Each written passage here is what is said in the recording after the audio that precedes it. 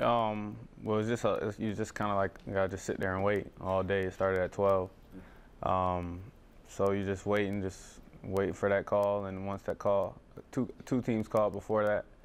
I'm just saying, they're interested, but they're not sure what's gonna happen.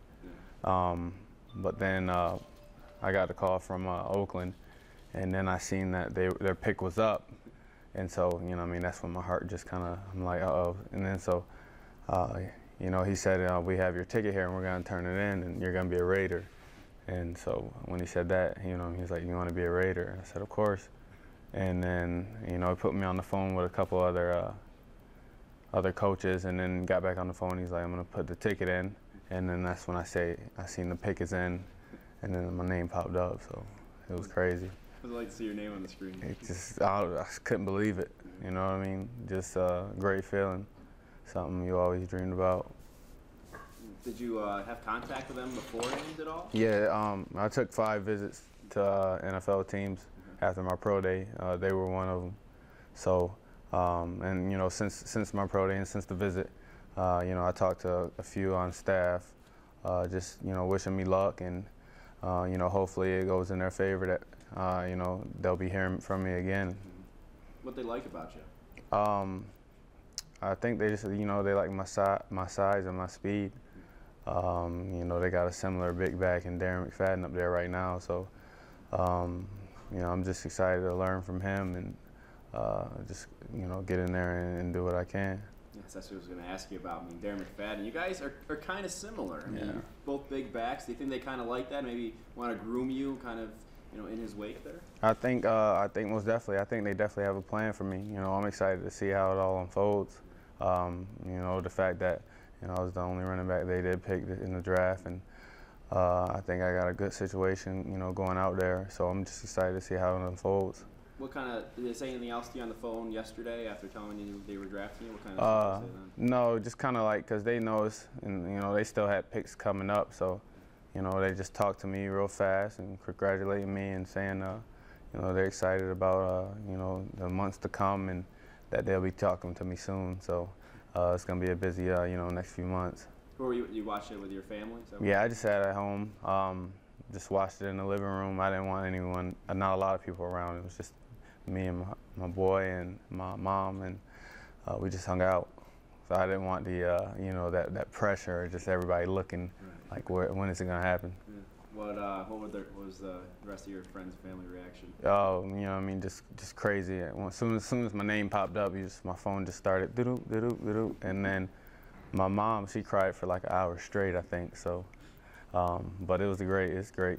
Just put a smile on her face and just everybody being excited. Did you was it ever to go through your mind that it's going to the 6th round, getting late in the 6th round, maybe I'm not going to get drafted? Well, yeah, most definitely.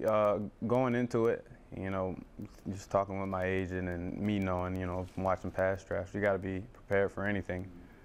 Some guys were probably projected, higher than me that maybe went after me or didn't go at all. So you got to be prepared for, whatever happens and, just kind of take it and run with it, whether you're drafted or whether you're not.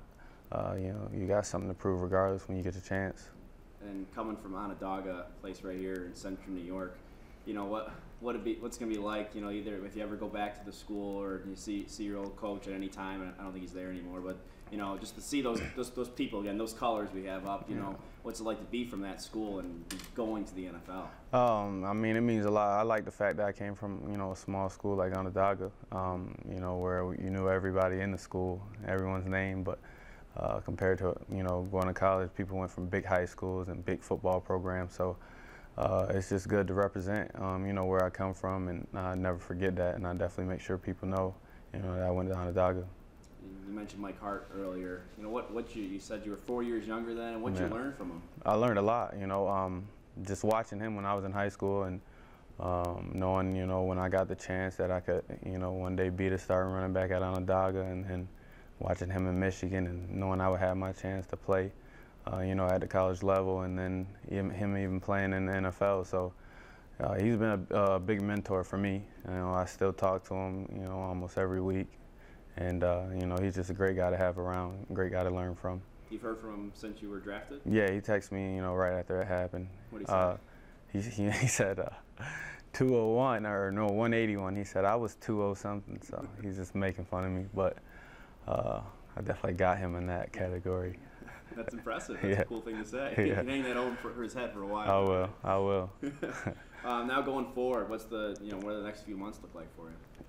Well, I think I go out to Oakland in like a week or so.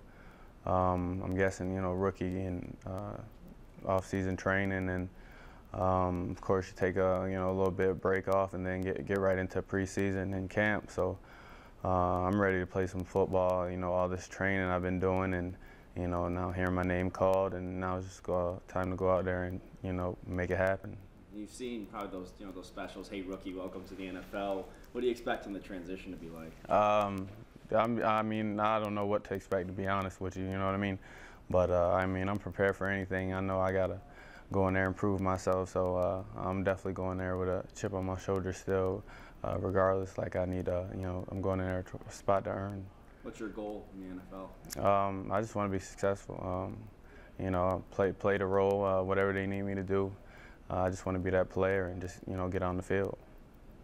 You like the whole Raider thing? It's kind of those guys with the spikes on their shoulders. I love it. There's nothing better than diehard fans. And I was told Raider fans are the greatest fans. So I'm excited. I'm excited to see and witness that.